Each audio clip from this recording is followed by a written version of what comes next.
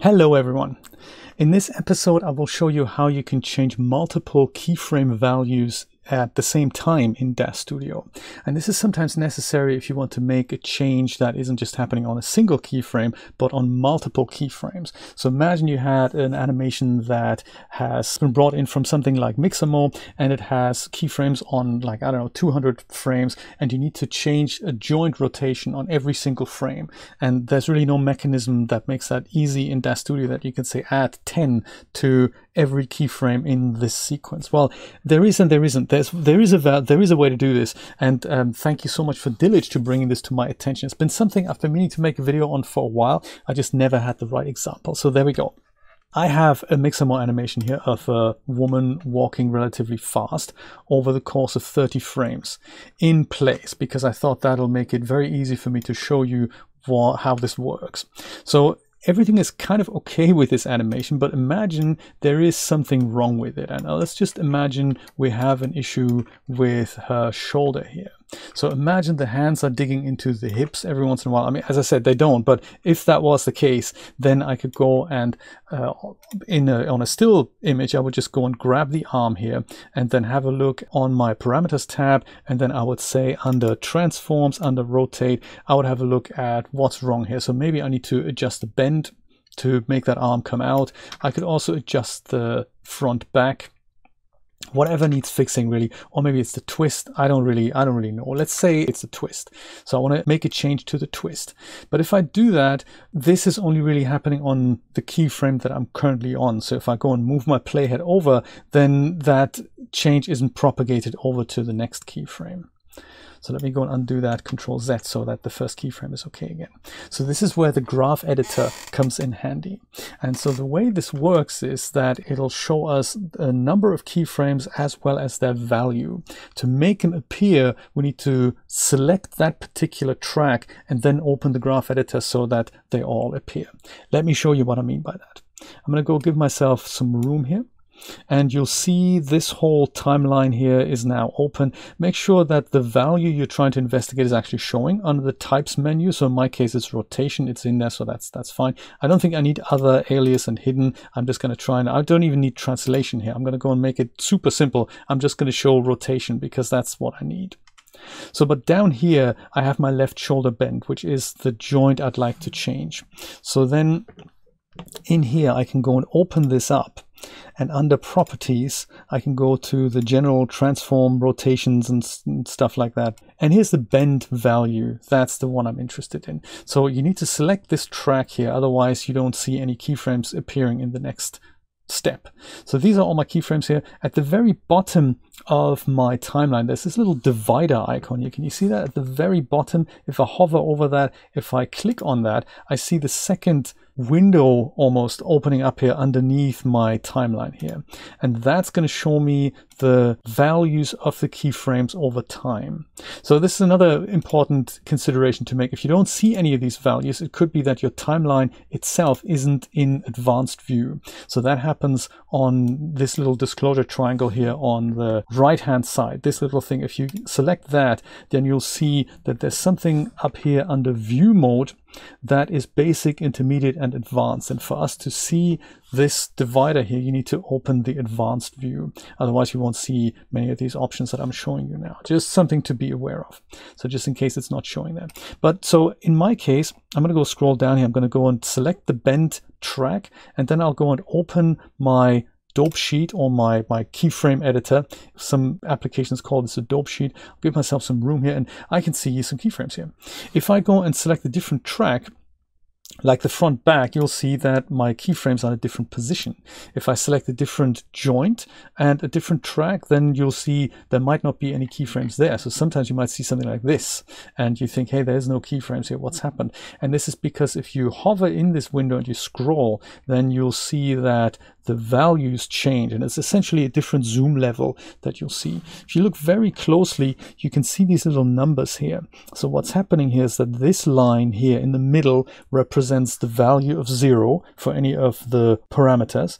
Anything going up from there are positive values, anything going down from there are negative values, and since they could be very small or very large, it's not an exact science how the zoom level looks. Thankfully, there's this option here on the right, this little square.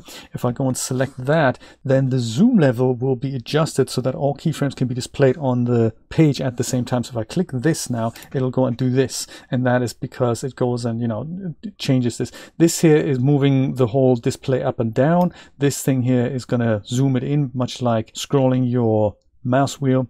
So that lets you go and adjust essentially the display of your keyframes here. So it's one of those things you've got to get used to and play around with. So now back to the issue at hand, that we want to adjust all these keyframes at the same time. So I can do that by, if I go to the first frame here, and if I go and left click this first keyframe and I move it up and down, you can see what's happening in my scene. So it's essentially exactly like changing the parameter on the slider. I've just noticed that I'm actually using the wrong one. I didn't want to use front back. I want to use the bend.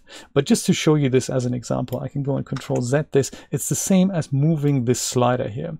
That changes that keyframe at the bottom, and it also changes the slider value. So this is literally what this does.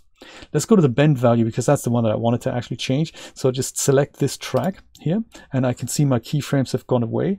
I'll click this little square icon to make them all appear on the screen. Maybe even zoom out a little bit. And once again, same thing here. If I go and left click and drag this keyframe, then I can see the change on my figure, and I can also see the change on my slider. Control Z, I'll just go and move the slider. It does the same thing.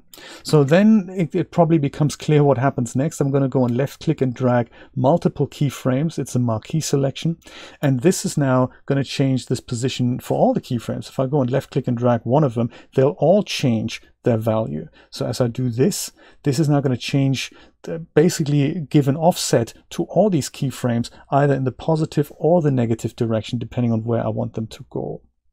So if I do this, maybe just make it more extreme. As I go and move my playhead, you can see that this change has been made on all the keyframes that were selected. And that is kind of the magic beauty of it. So this means you can go through your animation and make changes where they need to happen. So if you maybe have a longer animation and there's only a certain bunch of keyframes in which your character puts their hand into the hip, and you want to change like these 20 keyframes or these 50 keyframes, you can figure out what they are. Just go select from here to there, and then, you know, that's going to be the bunch of keyframes. Make sure what the changes that you want to make, and then grab them all with the keyframe editor and then move them up or down, thereby changing the value for all these keyframes that are currently selected. I hope that made sense. Let me actually show you one other trick. If I say I wanted to stick with my animation here and I wanted her to turn her head into a particular direction, so that's a completely different unrelated issue now, not the arms, but it's the head. If I go and select that head, and I'll say there's the side-by-side value. If I were to go and, whoops, not the side-by-side, sorry, it's the twist, isn't it? Twist, much better. So if I wanted her to move her head to the other direction, once again, if I do this on one keyframe and I move to the next, then her head snaps back, and I don't want to do that. I want to have a Control Z here, and I want to see where this track actually is. I can go and close my dope sheet down again. On the head track, make yourself as much room as you need here. On the head, you have the properties. In properties, you have the general and the rotation, and we're dealing with the twist. And I can see there's a keyframe on every single frame now. So I'm going to go and open my dope sheet up again, or Keyframe Editor, whatever you want to call it. With that track selected, these are now the twist keyframes for the head. I can go and make sure I'm seeing the change. I can go and left click and drag a single keyframe, making that change happen here. Exactly right. And you can also see the interpolation that Daz Studio is doing there. If you don't like that, then you can go and change that. And I can go and left click and drag all my keyframes here, and then go and make her head move to the left or the right, depending on where I want it to move. If this doesn't quite reach, like literally just visually, you can go and just zoom out a little, so thereby being able to make a larger change. So it's gonna, it has a limit on there now, but if that wasn't the case, you can make much larger changes there. So let's say that is what I want. If I go and play back the animation, she's going to walk and her head is going to be turned into that direction for the whole duration. I hope that makes sense. I hope this was helpful in getting started with changing multiple keyframes. If you have any questions about this, then please let me know in the comments. Other than that, thank you so much for watching. I will see you next time. Take care. Bye-bye.